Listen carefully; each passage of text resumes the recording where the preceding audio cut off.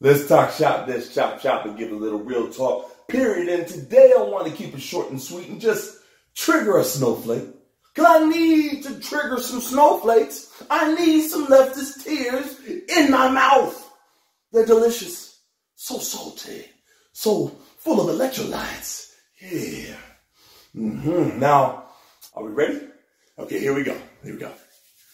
1, 2, 3. White privilege. I see you getting triggered already, shaking and whatnot. Lord have mercy.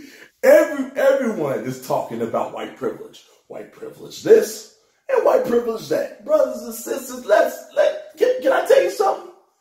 Let's talk facts, stats, and data. There were about 880 fatal police shootings in 2018. The Washington Post reported that 454 of those victims were white and 228 were black. The black community makes up about 13% of the population, yet the 13% of the population commits over 50% of the violent crime in America. So despite having a higher crime rate, blacks are less likely to be killed by an officer? Why? Why, if this white privilege thing is in fact a thing, why does a cop feel better about pulling the trigger and killing a white person than a black person? I mean, majority of cops are terrified, absolutely mortified, petrified to pull the trigger on any black person at this point in time in history, ladies and gentlemen, because they know the media will tear them to shreds. Their family will have death threats, right? And they will be sent to prison and lose absolutely everything simply for doing their daggone jobs, right?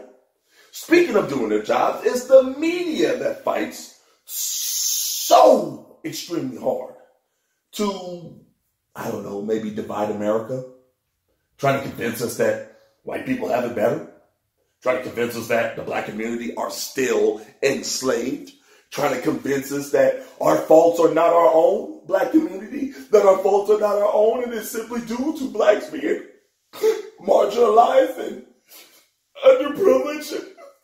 What? Come on, guys. I mean, come on now.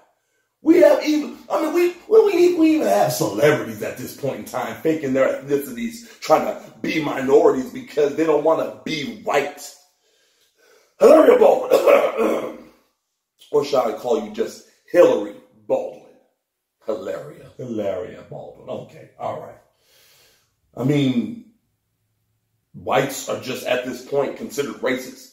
If you're a white person, if you're a white man or a white woman, you're automatically considered racist. You got to go to these diversity trainings and you know, racial sensitivity trainings and be a snowflake training and all this type of stuff. I mean, come on now. You're just considered a racist. You're considered a racist, cop loving hillbilly. I mean, come on now. How is that? How is that white privilege again? How is that? Someone explain it to me. Yes, ladies and gentlemen, there was a point in time when there was white privilege and it was rampant, okay? They could walk down the street, shoot a black man, or string him up, hang him in a tree, and keep it pushing. No one would bat an eye. You try to do that in 2021. Try to do that in 2021. And back in the day, they'd probably be given a medal. Nowadays, you will get strung up. You will be hanged. It won't be pretty and it won't be pleasant. So come on now. You know this to be true. So let me tell you something. I'm a free black man. I am a successful black man, and I am no man's slave.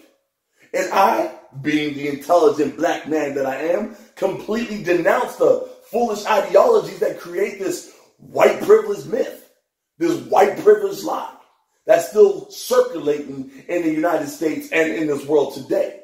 I am privileged. I am privileged because I have chosen myself to be. You understand me? And it is time for you to do the same. So there you have it. There you have it, ladies and gentlemen. Just a little real talk and some chop food for thought. Enjoy.